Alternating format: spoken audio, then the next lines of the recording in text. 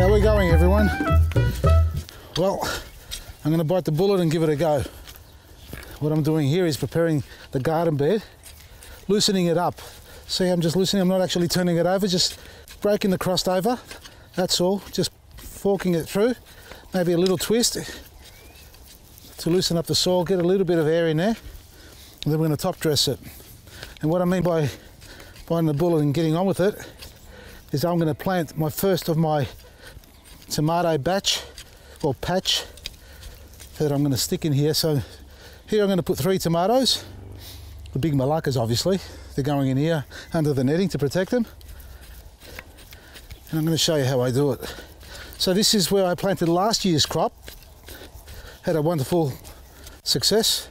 They need about 60 centimetres around them. Look, I've seen people planting 20 centimetres apart. I don't know how the hell you get in there to look after them, but you've got to be there literally almost every minute of the day to train your tomatoes and control the growth on them, and obviously only 1 or 2 litres going up. Here, these wires have got to be retensioned. What I do is actually hang a string down to the base of each tomato plant and train it up. Now, it's not just the 1 litre that I like to train, it'll be 2 or 3 or maybe 4 litres. So I don't prune it back too hard, meaning I don't just have the one, because it'll travel 4 metres, I won't say 6 metres, up to 3 or 4 metres it will travel if it's only the one shoot. Because it's a vine, it grows like a vine, and you treat it like a vine, and then you can train each vine or each runner individually, because each one will produce a few fruit for you. There's a mosquito hanging around me, I can see it there. Anyway.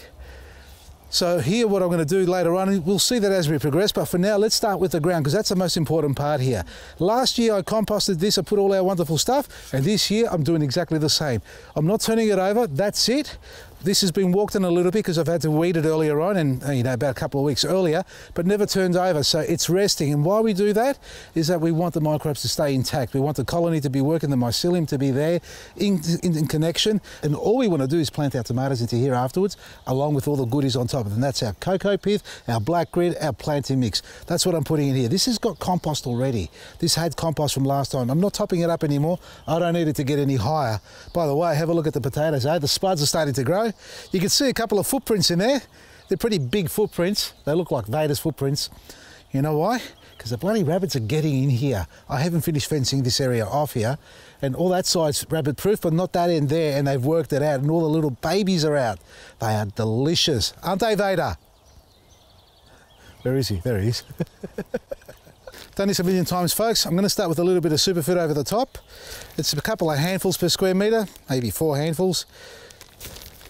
And just, it's like you're flouring the bench top, if that's the easiest way to explain it, to describe it, like that there. It's about 70 grams, if I'm not mistaken, per square metre that you put on. And, if you've got big hands, you get a little bit more. That's it there. Next, my black grit. Now this has been in the rain, folks. I left it out there, got a little bit wet, so people can understand it. It doesn't dissolve. It actually gets digested with the microbes once it hits the organic matter on the ground. So they break it down and turn it into, a palatable fertilizer, and it actually balances the release of nutrients to your plants. So your plants will never burn. They should not burn. It will help them hold their flowers and produce beautiful fruit, and especially for your tomatoes. We're going to do the big tomato competition. I want to win it this year. I haven't won it for 2 years in a row. Now on top of that, we're going to add a fine layer of cocoa pith. It's sort of the lasagna levels, folks. That's what we're doing here, of composting. I've done this a million times for you guys, I know that, but for those who missed out on the last little segments that we've done on this, here we go again. Now this is a great water retention medium. It holds the nutrients as well, and it keeps its porosity so your plants don't suffer, they don't drown, they don't have that compaction rate going on there. So it's a great medium to put into your compost bin as well as into your planting mix. That's your garden bed, or even pots. You can either use the garden tools, folks, or as I consider it, my fingers are the garden tool rake. That's it there. Now on top of the cocoa fibre, or cocoa pith, is our planting mix. So you can see the rice hull. This one's a dry mix here. Hasn't been caught up in the rain, or hasn't been blended with a little bit of moisture in it, which is good. So that's what you get in it. You get the rice hull, which is also another holding medium, and it helps keep the porosity in the planting mix. Now this has got charcoal, it's got black grit, it's got superfood. Yeah, I've doubled up on it at the base, but I'm feeding the earth below, the microbes below. And now I've got my nice blend on top. So it's got manure, it's got worm castings, it's got compost. What else has it got? Cocoa as well. So you can never get enough of the good stuff in your garden. That's what I reckon. 2, about there, 3 for now. And as we develop the rest of the garden bed, we'll keep adding more tomatoes. We're going to go for at least 10, 15 metres there, folks. Now I've got this one here. This is from my good friend Marianthe. She's grown some, and I've kept that in our little hothouse. So for those who've bought our big Malakas and they've only been this big, this is what it'll turn out to be, folks. Exactly the same pot. Look, it says sold the Vasily. I bought this one. So this is from our 2.5 kilo tomato, the seed, and a lot of you would have got for some of these ones as well. These ones here are about a 1.3, 1.9 kilo tomato. They're the seeds that I collected from mine. Obviously a little bit smaller, so younger plants. So we're going to keep the little plastic spoon so we know which one's which. That's going to go there. We're going to plant those there. Let me get my little trowel. So when it comes to planting tomatoes, folks, there's 1,000,001 ways to do it. You can either just take it out like this. Oh, look at how healthy that is, eh? That's a delicious root system. That's super white, super clean, disease-free. That's what you want to see. If they start yellowing off, folks, no good. But doesn't mean it's the end of the world either. So, loosening up the soil. So I've got some of the bottom mix coming up at the top, so there's a little bit of a blend going on. That's super soft. That's super soft. Now, you can plant them the same depth as this. You can plant them up to here. Vertically, you can lay them on a slight horizontal plane like this and do the same thing.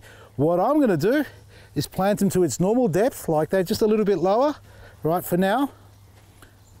And let it just settle down in there like that. And then on top, I'm just going to put these pots that I did initially for the plants as a sleeve over the top like that. Push it in a little bit. Doesn't want to just stay on the surface.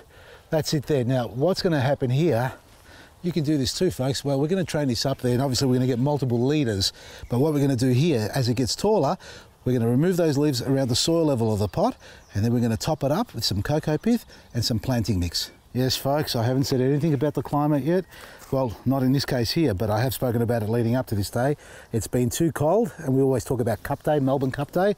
For those who are watching us from any other part of the world, it's normally at the end of October, beginning of November, where everybody plants their tomatoes. For us here, it has been too cold. It's 11 degrees at the moment. The soil isn't quite that either. Well, I reckon it is actually. I reckon it's sitting about 11 degrees. It's a little bit warm underneath there. These are going to be challenged out there in the cold weather, but this will act as a little mini protection or a little igloo. It hasn't got it over the top, but we have got the bird netting over the top, which is what we're going to rely on, stopping any frosty nights coming through, and I doubt we're going to have any more of those. Lots of rain coming ahead, folks. You can see this is mounded up, so it should drain really well for us. So let's put Marianthe's. We're using the orange one, so we recognise which one is hers and which one's mine. See what I'm doing here? I'm actually digging a hole, but I'm not pulling it out and dumping it there. I'm leaving it in there, so it's getting a bit of a blend going on. Now, you know how we speak about no dig garden? Well, you're going to have to dig something somewhere. How are you going to get your plants in the ground otherwise?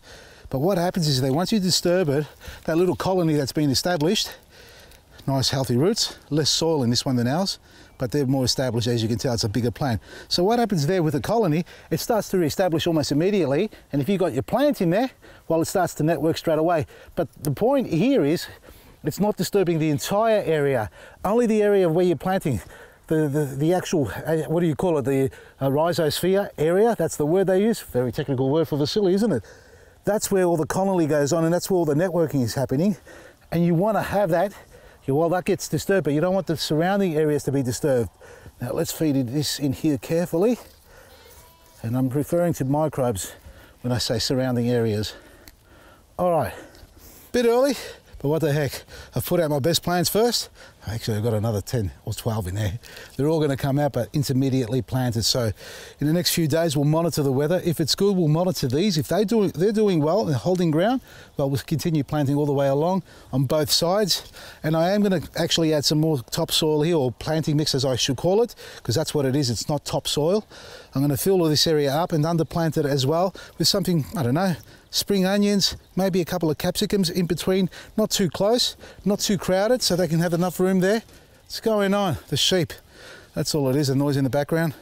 So we're going to plant out the bottom part here as well, and we have a nice pathway running down the middle here, folks. The only thing is we can't get out here because once these spuds grow big enough, it's done. Good on you, Vader. Which sheep is that, mate? It's not. It's a cow leg or something. I don't know what it is. He loves his bones. Folks, check out our website, vasilisgarden.com. Our 20% off special coupon code expires at midnight. That's the coupon code word to get a 20% discount on the existing discounted price. Vasilisgarden.com, everything you need every day. From me, Vasili Maresi.